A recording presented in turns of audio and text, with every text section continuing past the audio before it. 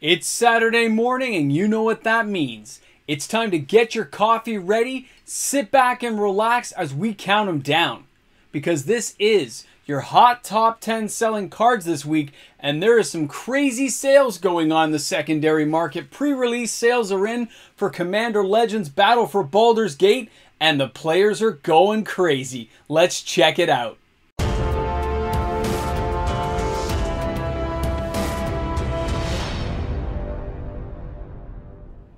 Whenever a new set drops, I always have a card or two that I just can't wait to get my hands on, and I feel like I have to buy them right away. I just can't wait.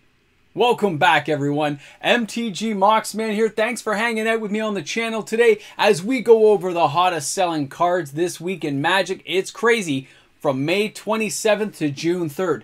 Now, Commander Legends Battle for Baldur's Gate, this is like the pre-release weekend. I'm probably at a pre-release right now because this was recorded first thing, right? So I'm out there having a good time at this point. At least I hope I am. It's my first time doing a Commander type style thing like this. I'm probably getting slaughtered. We'll talk about it on the live stream. That's on Sundays, 6:30 Eastern Standard Time. You guys know the time. And if you're new to the channel, hey, come aboard and have some fun with us. Every week I do it. And I look at this now and I go, wow, there's been some crazy sales going on. Stuff that I never expected to come back onto the top 10 is totally there right now. So I can't wait to dive into this with you and let you see what's going on out there. So let's go ahead, take a look at some amazing Magic cards that have made the hot top 10 this week. It's coming up next. Coming in at number 10 this week is Swords to Plowshares Adventures in Forgotten Realms. It has 381 sales this week. The average price is $2.07 US. The market price is $1.83 US. €1.91 to get this card into your house. It's around $4 Canadian to buy the card here in Canada. I've always enjoyed this particular artwork. I think it looks really classy, stylish looking. I would love to get my hands on like a beta or an alpha version though one day, just to add to one of my old school legacy decks. But for now, I can always enjoy looking at this artwork. Way to go, Swords to Plowshares. All right, number 9 this week is Red Elemental Blast 4th edition with 397 sales from the 27th of May to June 3rd, 2022. The average price is $1.29 US. The market price is $1.18 US. €1.66 to get this card in your house. You know, unlimited edition versions of this card are still so affordable. I would recommend just spending a few extra bucks and picking those up. Yeah, it'll cost you more, but there's just that whole style factor attracted to cards like this that it can't be denied. Way to go. Another surprising card I didn't expect to see on the list this week. Now, number 8. Deadly Dispute, which used to be on the list all the time with D&D because this card has been crazy, but look at the price plummeting down for this particular card. The average price has dropped from around the $5-6 mark all the way down to $3.06 US. The market price is $2.11 US, and it's $5 for the foil, okay? €3.65 to get this card in your house, still $5 Canadian. But if you remember some of my earlier videos about 6 months back, I said they will reprint this as fast as possible because they don't like having commons being worth this kind of money. Now the good news is it's in Commander Legends Battle for Baldur's Gate. It still won't get opened as much as people think. It's a huge set. So this drop in the market is a great time for a few of you guys out there to go ahead and grab a couple of extra copies.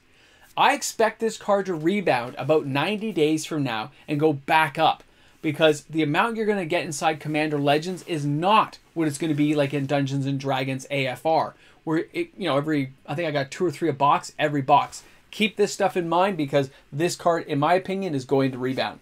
Now, number 7 this week is another returning card, and that is Farewell from Kamigawa Neon Dynasty.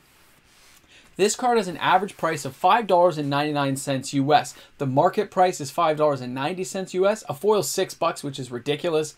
And it's €4.61 to get this card into your house. $7 Canadian. But 561 sales is nothing to sniffle at, guys. It's a great comeback for this card. It shows the durability and popularity. It doesn't touch people's planeswalkers. It lets you pick and choose your targets based on the type of deck you build. This thing has a future. I've always said it. It's going to be a $10 card. All right, next coming up is going to be an offer that you can't refuse. Streets of New Capenna. Now, this card is slowly drifting down a bit, but the sales are starting to accelerate again. 690 sales this week. The average price, though, is only $1.61 US. The market, $1.01 US. The foil, $3.28 US. I love that disparity, by the way. Less than €1 to get this card, and it's around $2 here in Canada.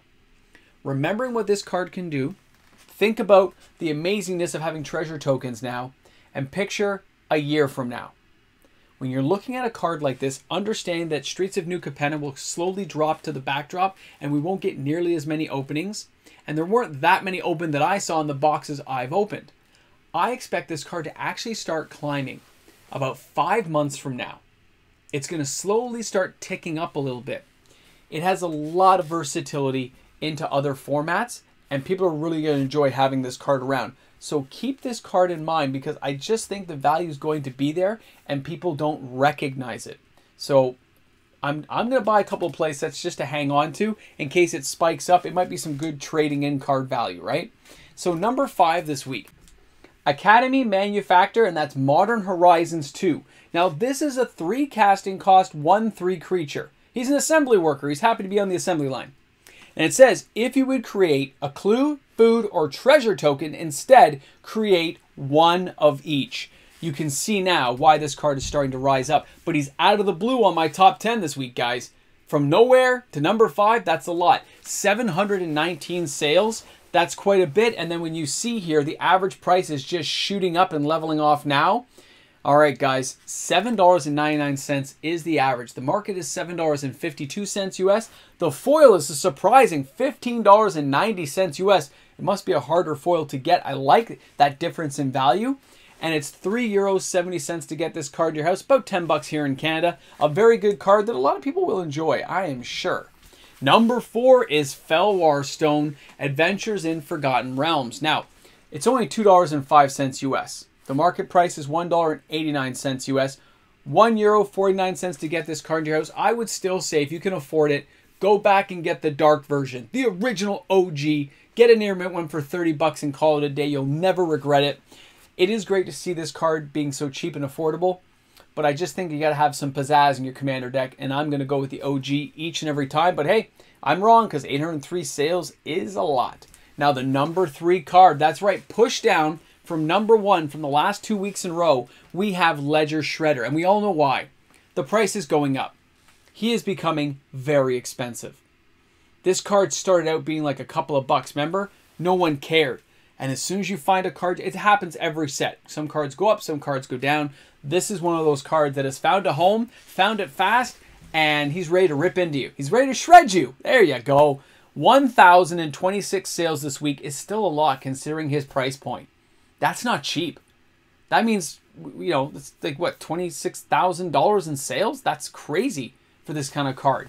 All right, but hey, average price $26.63 US. The market is $24.93 US. A foil is $42. For those who remember, I actually have a foil somewhere that I got inside my pre-release kit. So that's kind of crazy. I got to find that and trade it in. And €8.48 to get this card to your house. Locally, they're sold out. I didn't find any. So, I mean, that's just the way it goes right now with a card that's this hot.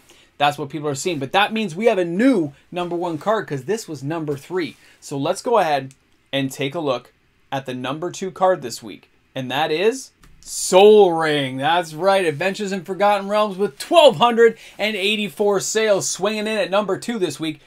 Again, very affordable, but it's like an auto-include. Almost makes you want a card like this to be banned, because it's in every single deck I've seen. The average price is $1.64 US. The market price is $1.31 US. Less than €1 to get this card to your house. $2.50 here in Canada. But I guess the only difference will be is the different versions. There's different artwork. You can get some real style versions like the Kaladesh Inventions one. We can get some pretty awesome looking Sol Rings in there. Alpha, Beta, Unlimited, Collector Edition. Even some of the alternate art versions are so gorgeous, guys, that yeah, I can understand. Everyone's got to bling out with a Sol Ring. I totally get it. And that's why this card is coming in this week at number 2. But that means we've made it to the end. We've gone from number 10. We brought it all the way down to number 1. And you're curious, what is number 1? I never saw this coming, but I should have, because it pushed down the Shredder Ledger Shredder backwards. You know how it goes. It's a Saturday morning. Here. Let me bang the microphone for you just to say I did it with style. All right, guys, let's go ahead and take a look at the number 1 card, and that is Ancient Copper Dragon Borderless from Commander Legends Battle for Baldur's Gate. People have decided that this is the card. The pre-release sales are sold out locally. It's been a hot seller on a whole bunch of the websites I've checked in with and the stores I'm checking in with to get a grand total of 1,591 sales. Guys, that is a phenomenal amount of money to spend on a pre-release card. So I hope that this card does not tank. Because if I add up the price right now, you're looking at around $63,000 US was spent buying all these copies of Ancient Copper Dragon. Now, of course, they're being bought by a multitude of people. Don't get me wrong. But I just don't see this card holding that value long term. I think it's going to sink to about half that. But that's just me. If I'm wrong, no problem. At least I'm going to have my box to open probably this weekend or next weekend, and I'll get to enjoy it. So when we look at this card and you look at all those sales, this is what people wanted. They said this is the one. And they purchased it. Pre-release sales are up across the board, okay? Everywhere they're up across the board. So when I'm looking at all the Commander Legends Battle for Baldur's Gate, the single sales are phenomenal. All kinds of cards, like Elminster, they're all sold out. Players can get back into their LGSs. They're eager to get back in there and play, which means things like Arena are kind of falling off to the side a little bit as players want to dive back in and play physical games against real opponents who can make different moves. I love it, guys. I think this is going to be fantastic. The set's going to be awesome to play with. I can't wait to mix it with just a regular Adventures in Forgotten Realms set and mash those two bad boys together. And the Commander decks for this set look really good as well, so I can't wait. I'm probably going to purchase all 4. Is it 4? I think it's 4. I'm going to buy them all anyway. I think I'm going to like having a set of them. So this has been your Hot 10 this week. Hot Top 10 this week. Sorry, I can't speak. It's Saturday morning. But, you know, it's Dungeons & Dragons. I figured the Copper Dragon kind of fits well with the shirt. And I can't wait to get out there and play. I hope you guys are going to have a great weekend. Tomorrow is Sunday, and that's the Reserve List Hot Top 10. Can't wait to see you guys there. Leave some comments in the comments section. If you're new to the channel, thanks for being a brave champion and sticking out to the end. You're close to being one of the special people. But you got to watch after the credits every time to be a real special person. That's just the way the game is played.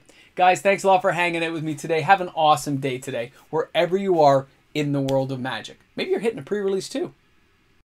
And of course, a fantastic shout out goes out to each and every one of the fantastic patrons on my channel. I hope you guys are having an awesome weekend playing some Magic games. I'll see you guys on the live stream. How about a little Gloomstalker action going into the 10K box for all you special people. The ones who hang around to meet that 10K goal one day, to see what happens when we count it down. Because it's going to be a good time for the people on my Patreon. That's all I can tell you. We are going to have some fun. So everyone out there, have a fantastic day. I know you already heard this before. I'm just kidding. See, I didn't even freeze. I just went like this. I used to practice that on my front porch, staying still that long and scaring people at Halloween, looking like a statue. I had a good time. I recorded some of them. It was very funny. All right, guys, have an awesome day, man. I'll see you guys soon.